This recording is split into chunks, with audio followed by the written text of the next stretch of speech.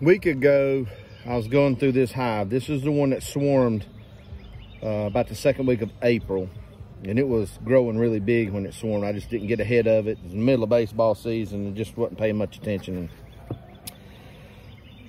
So I caught that swarm in a tree in a neighbor's yard, and I put it in another hive. And man, that hive has just been going crazy. Like, it's really been growing, because I know a swarm, you know, they're ready to make a home. So that's been doing really well, and I've been keeping track of it. This one I thought was okay, but I didn't mess with it for a month. And then I went into it last week, didn't see a queen, wasn't seeing eggs where they should be, where I think they should be laying eggs and capped brood. They were trying to backfill a lot with honey. So I thought I went through really good, put it all back together, came back yesterday, went back through everything. Once again, no eggs in there, and I'm afraid it's queenless. So now what I've done is, friends of mine have up in Elkin at Mounts Bee Farms, they provided me with, I went up this morning and picked up a queen. So I have this nice little queen, and I took the end off of it, put me a little marshmallow in the front so they can get their way out. But there's 5 attendants and a queen in this. And I was wanting to lay this on there just to see what they do. At least I'd like to see what it looks like, and make sure they ain't going to try to attack her or anything. And I'm hoping everything goes well. To me, it doesn't appear too bad. I know that if you look in the tube right there, I can see they're going at that marshmallow. But I was just wanting to see what is it going to look like when I introduce this queen. And I didn't want to obviously just dump a new one in there, as I'm afraid they'd roll her up for sure. And this is my first time attempting this method of getting a queenless hive back with a queen. I've done a lot of open brood and larvae with eggs and stuff, and had them make a queen.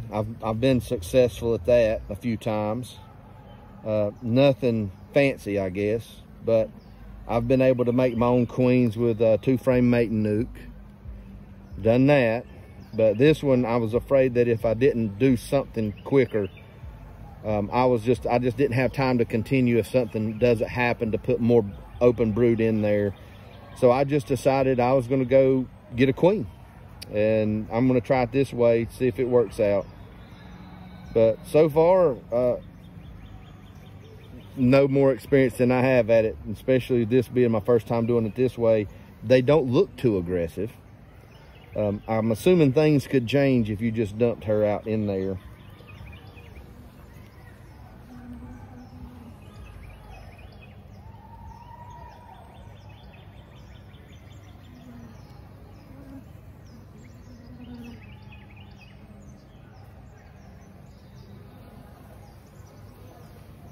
I mean, to me, it don't look too much like they're very aggressive. They look pretty calm around her.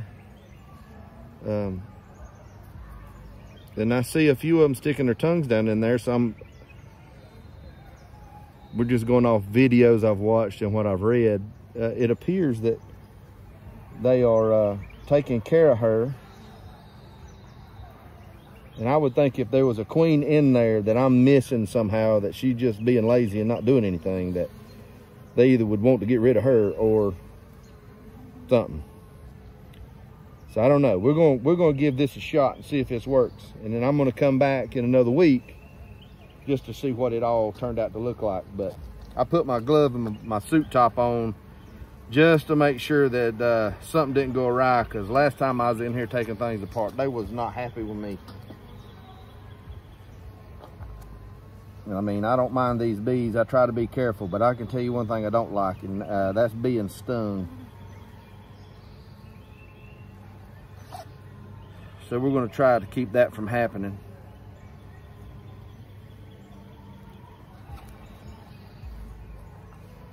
Get my hive tool. And I'm going to try to open these up.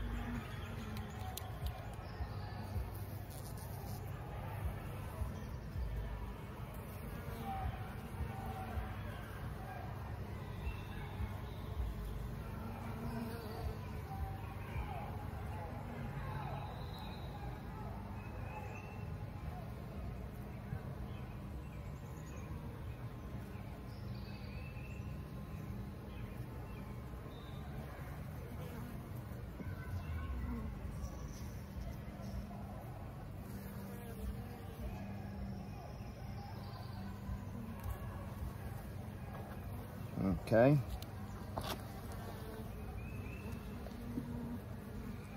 Now, let's try to get her pushed down in there just a little bit.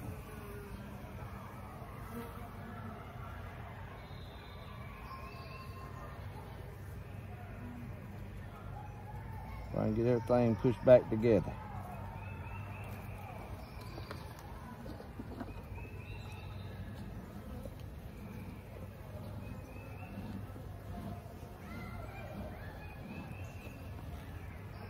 So I should be able to come back in 4 or 5 days and she's out of there, released, pull out a few frames, and I should be seeing eggs and everything in there.